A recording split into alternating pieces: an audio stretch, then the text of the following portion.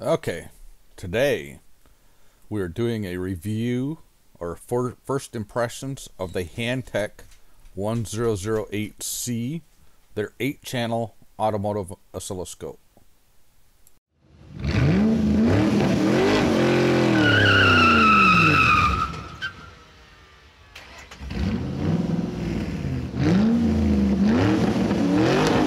Hello, Sam from Toolhead here today. Today we are going over the first usage of a Hantek 8-channel automotive oscilloscope. It's a 1008c.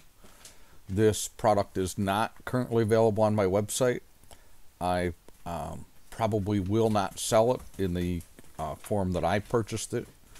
So before I sell it, I'm going to modify it a little bit. So stand by. During the review, you'll see what I like about it, what I don't like about it, and watch our website. It will be available probably at some point on the website, or you can send me an inquiry on the website. So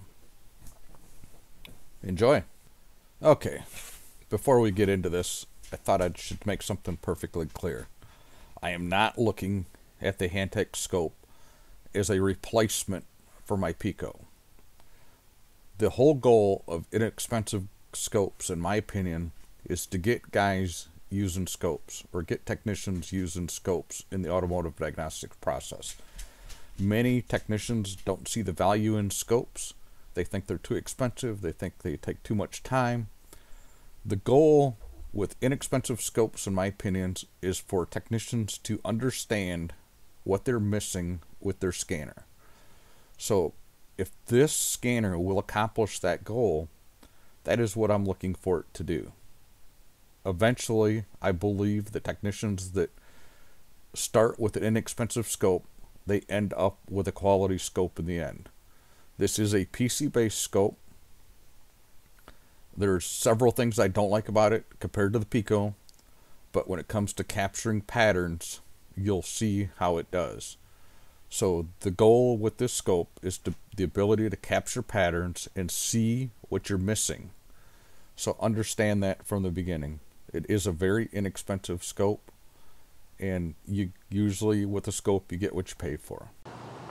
Well, the other thing we got is we have a brand new Hantek 8-channel scope. So I'm going to do a first look on this Hantek. I'm going to put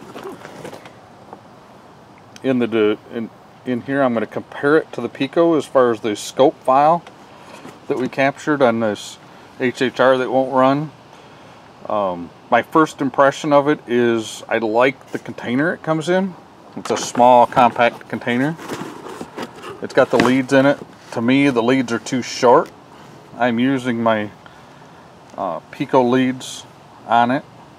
They work fine. I am probably going to get a hold of somebody at AES Wave and get a set of 8 leads for a Pico to use with it. All of the leads, in my opinion, are too short. It is a USB powered scope, which I thought was pretty cool. I've seen a couple of these copies of, I don't know if it's the Hantek or what brand they are, but they take a power supply. This one just takes a USB cord, which is pretty cool. So I'm gonna also put in here some of my first use of it and some of the usage of the scope. So enjoy. So we've got our Hantek hooked up to our HHR that was stalled going down the road. Now, unfortunately, my intention was to give you the pattern off the same connectors in the same drivability situation as the Pico was doing, but unfortunately the car decided it was going to start.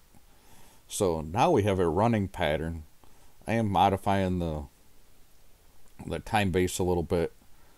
My first impression of the Hantek scope is that if you're going to use it to capture patterns, to get to using a scope, I think it will accomplish that process for the money. Like I said earlier, I think the leads are too short. They're not good leads. So I think the biggest improvement you can get with the Hantek, and you're probably going to spend more on the leads than you did on the scope, but I think it would be a wise investment. I'm using this with a set of Pico leads because the leads they came with only come with alligator clips. They got BNC ends on them, and then they're alligator clips. It might be good for some situations, not for this situation. So if you were back probing something and you needed a T-pin on it, it'd be great. They're about 2-foot leads. They're just, in my opinion, they're just too short. I didn't even take them out of the package. So just hooked my Pico leads up to it, and I got it running. The car's sitting here running fine. The pattern does fuzzy up a little bit if you change the time base while it's running. It does take a minute for it to stabilize out. The biggest thing that I'm struggling with it is the ability to save this capture. Now I know you can do a screenshot, you can do recording a video, stuff like that, but the scope does not appear to have the software have the ability, and I could be wrong, it could be user error, does not have the ability to actually save this pattern. I was able to set up a trigger with it being a crank and 2 cams. I couldn't really get it stabilized well, but it does have the ability to set up a trigger. The user interface is a little to be desired, but I don't think it's unusable. So in my opinion, my first impression of this scope, for the money, I think this is a good place to start for somebody that wants to start using a scope. So that's it. That's all we're doing today.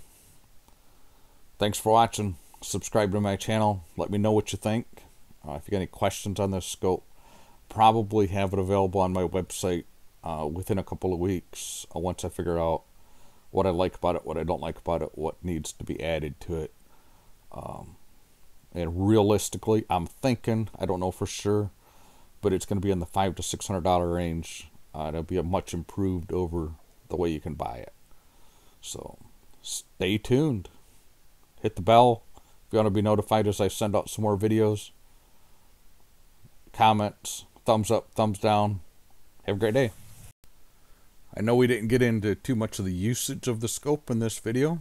I just wanted to do a pattern and see if it was a usable pattern or not. So we will be doing some usage videos in the future, probably in the near future.